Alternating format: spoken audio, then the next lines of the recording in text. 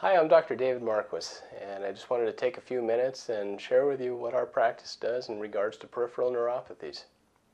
Peripheral neuropathies is any altered sensory in the hands or feet when they have numbness, tingling, burning, unreasonable cold. Sometimes you'll see that your skin tone actually changes when you start to enter an area where it's a little bit cold. Well, people suffer with this sometimes for their whole lives. And one of the things that plagues a lot of people as they age is peripheral neuropathy.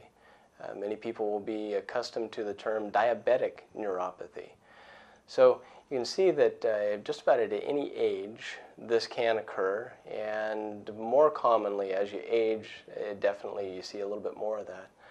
But more often than not, when I find people coming into the practice complaining of this, they've been dealing with it for a long time, and they haven't had the answer provided to them, and so it just kind of progresses. Sometimes it gets to the point where, particularly in the feet, where they can no longer actually feel the ground beneath them, and it's more like you're kind of walking on stumps. Or when you walk, it becomes so painful that you're limited the distance that you can walk. We look at peripheral neuropathy in the way that we look at a variety of chronic disorders, and that's both metabolically and neurologically. When you come into our practice, you'll hear those two terms quite frequently, because when you look at a patient in any other way, I find that pieces to the puzzle of their health get left out. So I wanted to share with you how we apply the metabolic and neurological aspect of evaluation and care to peripheral neuropathy. First off, we want to find out if a person is actually able to feed their nerves and their circulatory system appropriately. And that comes down to your metabolism. Many people are dealing with metabolic disorders that they're unaware of, and they just kind of get through their day by using different medications so that they can digest their food or deal with the pain that they accept as ordinary. It's not ordinary to have, or normal I should say, to have pain on a daily basis. That should actually be looked into so that you can find out what the cause is and resolve that. Looking at yourself in a metabolic fashion requires appropriate lab work. So when we're looking at someone with peripheral neuropathies, we're going to look at a complete blood work, which is going to include autoantibodies against yourself, because many of these people are eating things. And a lot of people don't want to hear that because they don't want to change their diet. But many people who are dealing with neuropathies are eating things that are perpetuating the problem. Those people can take drugs till the cows come home, and they are not going to get solution long term to their problem. They might have brief windows where they feel better, but it's going to come back as sure as the sun's going to rise in the morning, because the underlying fire that's causing the damage to either the blood vessels or the nerves hasn't been put out. And that's what you have to do to understand, is this a metabolic problem? You got to do a complete blood lab. That blood lab includes not just the standard panel where you get your CBC and your CMP and your lipids. You want to look at all of your inflammatory markers, all of your autoimmune markers. We want to see what your endocrine system is doing, so we'll do saliva studies. We actually want to see how you're digesting your food, so we'll do a stool panel. Many people are walking around with things growing inside them that they don't know about. A lot of people. That one never ceases to amaze me when I show people what's going on inside their gut and why they're not digesting appropriately. But when we combine all this information, we get a good, clear picture as to, is this person's neuropathy related to an actual trauma? Do they have some type of structural fault going on where the nerves are actually getting constricted? Is this a metabolic problem because of something they're eating, or they're not managing their blood sugar appropriately?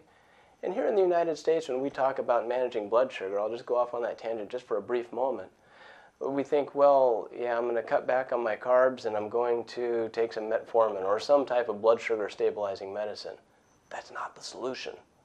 The solution lies a little bit, actually quite a bit deeper than that.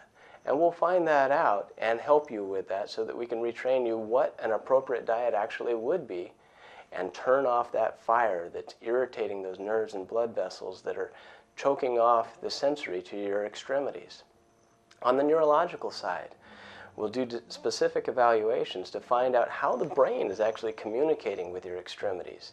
And there's some great tools that we have for that in terms of understanding which side of the brain might be reducing oxygen flow to one side of the body. And then once we find that out, we treat. We treat people with exercise with oxygen therapy. The exercise with oxygen therapy is a fantastic tool that helps to upregulate your ability to deliver that vital nutrient to all of your tissues. That's really what we are as human beings. We're beings that need fuel and activation. And our fuel is proper glucose management, proper management of our sugars, and proper delivery of oxygen. Our brain thrives off of it. Every cell in our body thrives off of it. But you'd be surprised how many people we see when we put on the monitor and we see, okay, their oxygen saturation might be close to 100%, which is great, but their perfusion might be down less than 10%. Why is that happening? And on those patients, sometimes you'll see, well, you know what? Where they're perfusing less, they're actually growing some toenail fungus. That's another great indicator that that part of the body is being starved. And so we can upregulate that with the exercise with oxygen therapy, with compounds like glutathione. Laser therapies are indispensable. If there's a structural problem, sometimes decompression comes in handy. Using brain-based therapies like the interactive metronome and vibratory stim, visual stim, auditory stim. There are so many ways that you can help an individual with peripheral neuropathy.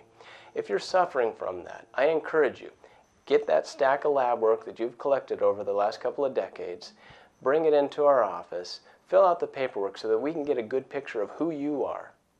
We'll sit down and we'll go over that with a fine-tooth comb so that we can find out what your original cause is. If there's holes in the labs, we'll fill them in by getting new labs to fill in those pieces so that we can get a comprehensive picture of you and then implement an equally comprehensive therapy program to restore your feeling to those limbs.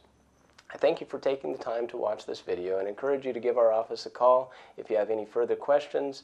Our staff is more than willing to help you out to answer those, and I look forward to meeting you. Best of health.